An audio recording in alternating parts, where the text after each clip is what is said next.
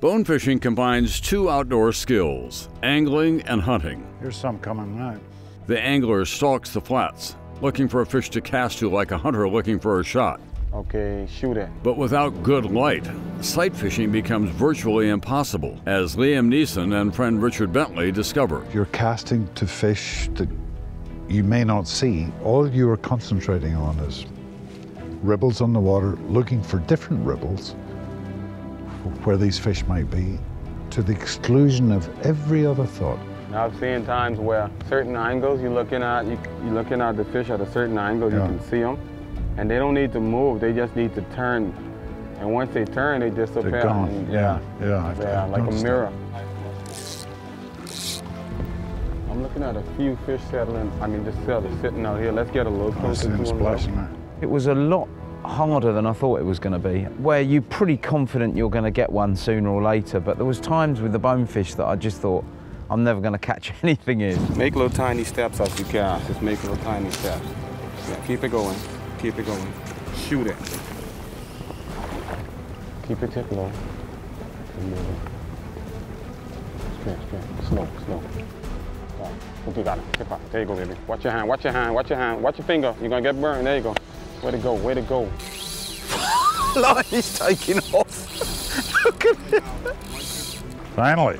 Doing and waiting, if you want to get it tight, you can always step back. Yeah, you can always walk backwards and that'll keep it a little tight. But I always anticipate that run, so they can run so quick. Yeah. Anticipate it and move your finger. Good, nice looking fish. It's gonna be done in a minute, that's good. Yeah, I won't get it up much further than that. All right, my man. Here we go. See? Yeah. If you're not looking at them straight head on to see this dark color, if they turn like this, see, it turns into like a mirror. You can't even see it. It just goes disappear in the water, so that's why they so, see that? Wow. Yeah, there you go. Oh, he's a lovely give him that famous rub, and he just forgot everything what just happened. Yeah. And see you later, buddy. He's a lovely fish. All right, my man, slimy 5. Oh, slimy 5. Catches become more special as the bonefish grows more ghostly, unless more attention is paid to management and habitat. I didn't know, to be honest, before I came on this trip how in danger they were. I just thought the numbers were down a bit. It's the future, isn't it? It's like anything like that, just so that, you know, our kids or our grandkids or our great-great-grandkids can see them, and any species deserves to be protected. Well, here we are, it's 11 o'clock. We started 2 hours ago. A lot of waiting, a lot of cloud, and the sun started peeking out, and lo and behold, we were able to see some shoals of bonefish. See if you can strip off some really quick. I didn't see this one. And make a couple steps towards me while you do that. We're gonna see if we get this shot off.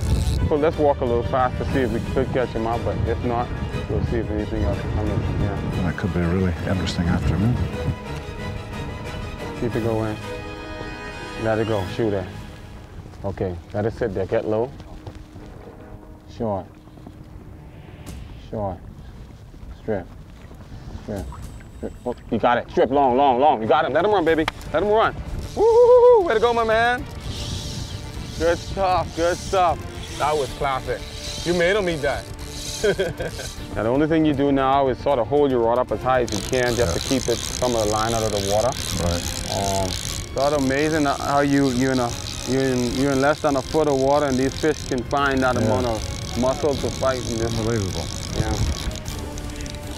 Well, it's not done yet. By the time with a big fish, they get tricky on you. You think they're done. Yeah. And then they just make a hard pull sometimes. And obviously you can sense us. You got some shoulders on them? Yeah. Nice, I'll get them. Nice stuff. Nice, buddy. Nice fish, my man. It's nice. But I want you to take the hook out of this one, man. Okay, I'll show you how to do it. You're gonna grab the hook and you just wanna put a little pressure on it. Always give him that little rub on the nose there. Make a little steps towards him as you cast, yeah. Keep it going. A little more left. Okay, strip for me. All right, they're really spooky. Keep stripping. Okay, now let it go. See that? Okay, hold it. Just go. Okay, got him. Let him run, baby. Let him run. Let him take it. It's the bonefish that turns the vista from still life to action painting, from museum exhibit to experience. That's my experience of fishing. That's part of why I love it so much. You kind of go into a trance, really. And you don't think about anything else in life other than what's in front of you at that moment. It's like free therapy. Oh, that was great. Absolutely great. Oh, Liam's got one on as well. Well, you played that one right, and that's still neat. You got low so the fish couldn't see you anymore. It was good, I could see them. Like yesterday, I couldn't have seen them. Yeah. You saw them good. I can, yeah. That's good. Sometimes it takes you a day or two to really get adjusted.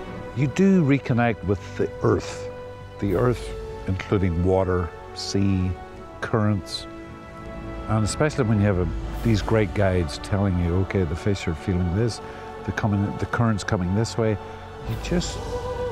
The more you trust that, the more you kind of actually really understand it. I just love getting back to nature, and suddenly you actually do know more than you think you do. It's good for my shoulder.